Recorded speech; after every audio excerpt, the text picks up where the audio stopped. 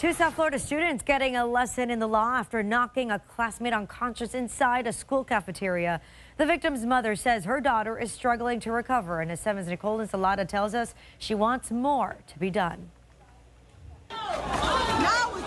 I could have got a call that my child was deceased. The beating in the Gulfstream Academy lunchroom April 1st left Christina Neptune's 13-year-old daughter unconscious and badly injured. Taking it day by day.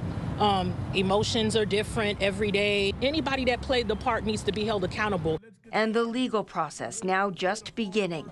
Two girls accused of attacking Christina's daughter, both now facing criminal charges. We're here on the state of Florida versus Secret Sutherland. One of those girls is 14-year-old Secret Sutherland. She appeared before a judge Thursday morning. Secret. Yes. Is it yes or yes, sir?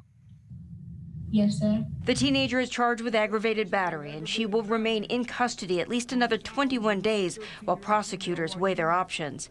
And the girl who she is accused of beating is having a hard time getting past what has happened. She hasn't been back to school.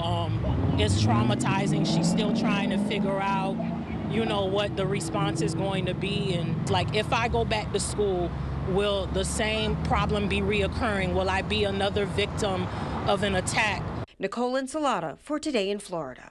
Well, Neptune says that she hopes this will shine a light on bullying. As for the other student involved, she's been charged with a misdemeanor.